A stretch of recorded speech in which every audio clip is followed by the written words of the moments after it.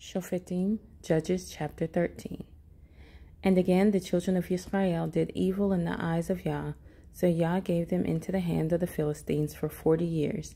And there was a certain man from Sorah of the clan of the Danites, whose name was Manoah, and his wife was barren and had not borne. And the messenger of Yah appeared to the woman and said to her, See now, you are barren and have not borne, but you shall conceive, and you shall bear a son.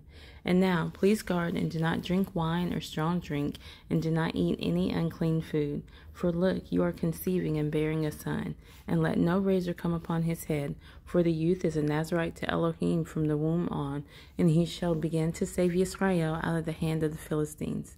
And the woman came and spoke to her husband, saying, A man of Elohim came to me, and his appearance was like the appearance of a messenger of Elohim, very awesome. But I did not ask him where he was from, and he did not declare to me his name. And he said to me, See, you are conceiving and bearing a son, and now drink no wine or strong drink, nor eat any unclean food, for the youth is a Nazarite to Elohim from the womb to the day of his death. And Manoah prayed to Yah, and said, O Yah, please let the man of Elohim whom you sent come to us again, and teach us what to do for the youth who is to be born. And Elohim listened to the voice of Manoah. And the messenger of Elohim came to the woman again as she was sitting in the field, but Manoah, her husband, was not with her. And the woman ran hurriedly and informed her husband and said to him, See, he has appeared to me, the man who came to me the other day. And Manoah arose and went after his wife, and came to the man, and he said to him, Are you the man who spoke to this woman? And he said, I am. And Manoah said, Now let your words come true. What is to be the rule for the youth's life and his work? And the messenger of Yah said to Manoah, Let the woman guard all that I have said to her. Let her not eat any food that comes from the vine, neither let her drink wine nor strong drink, or eat any unclean food. Let her guard all that which I have commanded her. And Manoah said to the messenger of Yah, Please let us detain you and prepare a young goat for you.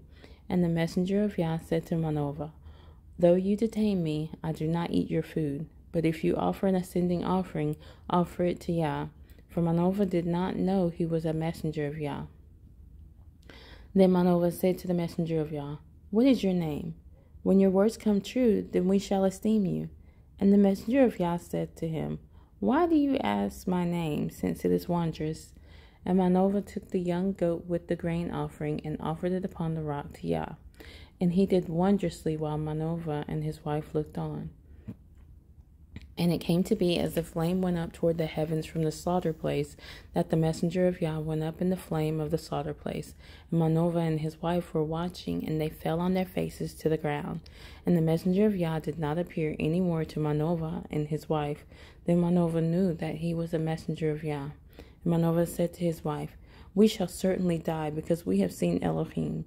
But his wife said to him, If Yah had been pleased to put us to death, he would not have accepted an ascending offering and a grain offering from our hands, nor would he have shown us all this, nor would he have let us hear the like of this.